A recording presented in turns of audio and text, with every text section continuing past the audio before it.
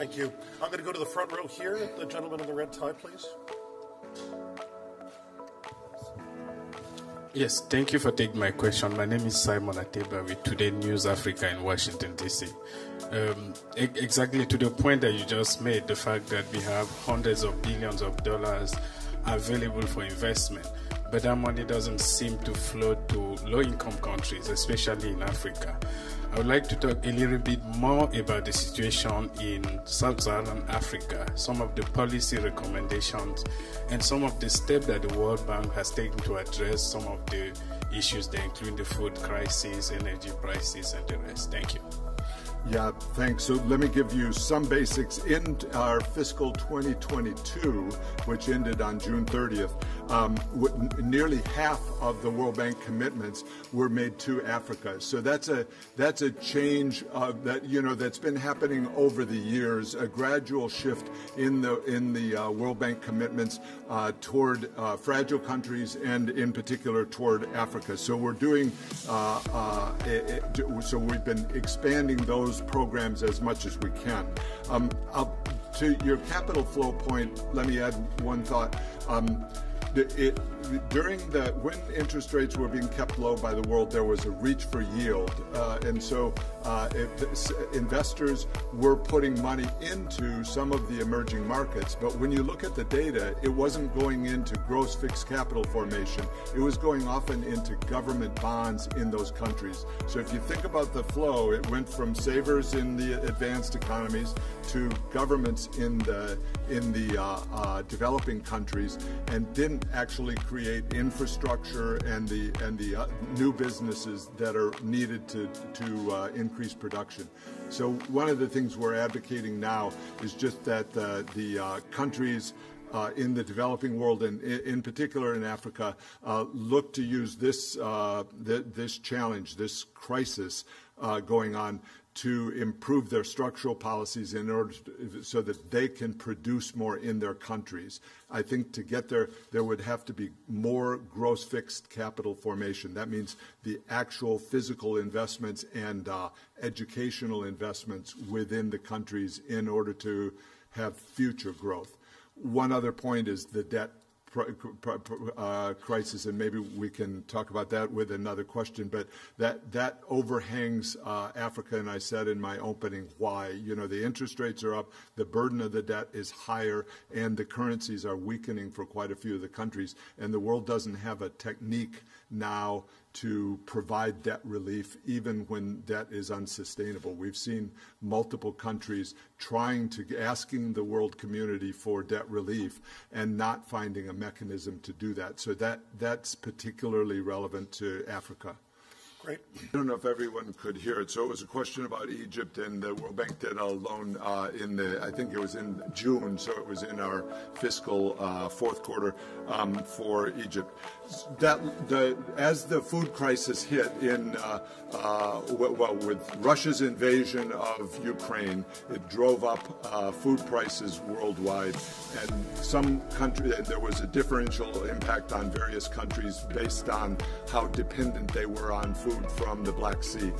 Egypt was hit hard. Several countries were, and the World Bank moved very fast in April and May to provide assistance. So we did a Lebanon loan. We did the Egypt loan that was mentioned here, which included two things. It was to help purchase wheat because there was a shortage, and bread is very important in Egypt. But then it also went to improvements in the food system within Egypt, and the government put forward some reforms that could help within future resilience for food crisis. We also did loans in Tunisia and also in East Africa. There was a $2.5 billion loan for food security support in East Africa. This is part of our overarching food security program that I announced in Berlin. It was $31 billion that we will commit to food security over the 15 months starting in April. And so we're well along on that. I think we've done maybe $9 billion of that. So now the second part of the question was, what could Egypt do? And Egypt's facing the challenges that many developing countries are. So I'll emphasize, to the extent that there are subsidies within the economy, that they be targeted and that there be an exit strategy from the subsidies. To the extent that there can be efficiency gains for state-owned enterprises, that those be done as quickly as possible. We stand ready to support Egypt's reform program as it emerges. As the reforms are put forward, we can consider loans in various areas. The World Bank is moving very quickly to respond to the situation in the world, but there are steps that are needed in order to get loans that can be taken to our board. And I should emphasize to people, the World Bank puts out a huge amount of our commitments in the form of grants. So loans and grants go to the board, but they need to have a quality that can improve the situation going forward, and we stand ready on that with Egypt. This involves the fiscal policies, the state-owned enterprise policies, the efficiency of government spending, the housing policies. We work in all areas of that and look for opportunities to lend to Egypt in this situation. Great. And I'll do it a little bit in reverse order. With regard to subsidies, to the extent that governments can have them be smaller, meaning not if you're putting a cap on gasoline prices, don't make it a nominal cap in the local currency terms, but allow it to be reduced over time. So what the challenge for Nigeria is the subsidies are so large that they undermine the revenues coming to the government from the state-owned oil company. And Nigeria is actually in a concerning situation because the increase in the oil prices that occurred earlier this year actually ended up hurting the finances of Nigeria because of that large subsidy that's provided. With regard to the debt restructuring. So the World Bank works very closely with the IMF on debt situations. Nigeria has not asked for the common framework under the G20 process. That process has been slow acting in Chad and Ethiopia and Zambia.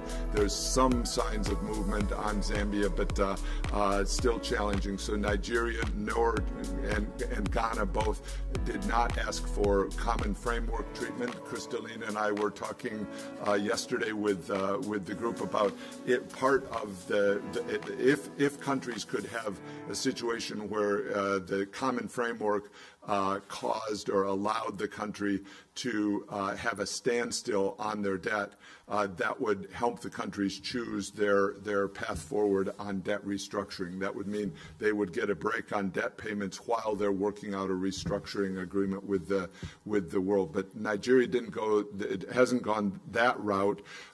Some of the challenges on Nigeria, and I've been involved with them for some time, is the dual exchange rate or the multiple exchange rates that are used. That makes it very hard to have capital flowing in an efficient way within the country. Also, the trade policies tend to be protective on the import side and restrictive on the export side.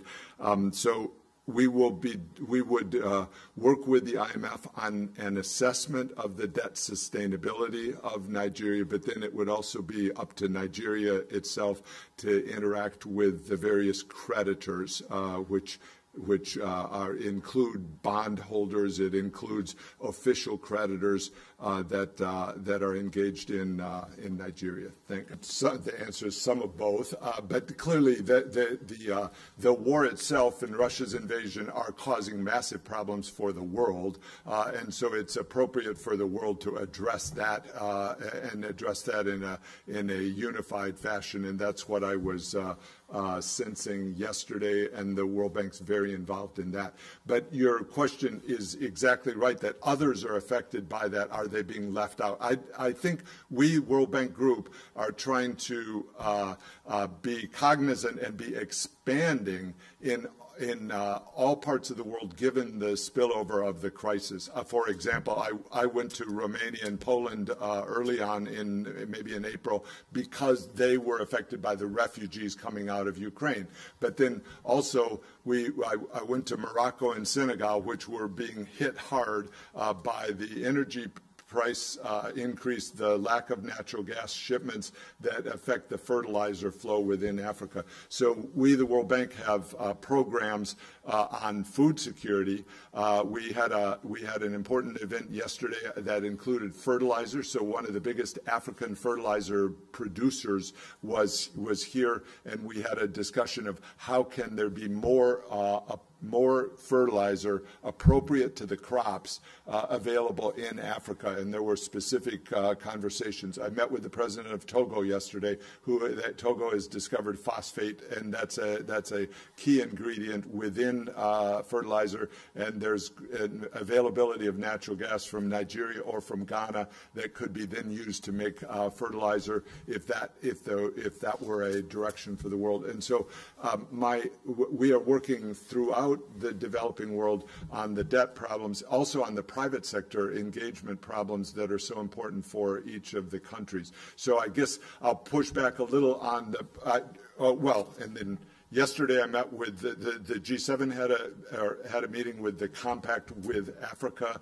countries, which are a group that Germany has been very involved in, but these are important countries within Africa, and what can be done to help there. There's 12 in that group. I'll be meeting today with sometime today or tomorrow with the African the group of African governors that are here, and so there's a major focus. In fact, I would say, to be clear, David, there's one event there was an event yesterday on Ukraine, but if we look throughout the week, we've got 7 active days of meetings of the World Bank, IMF, and those other meetings are constant and will be on other parts of the world. Thanks.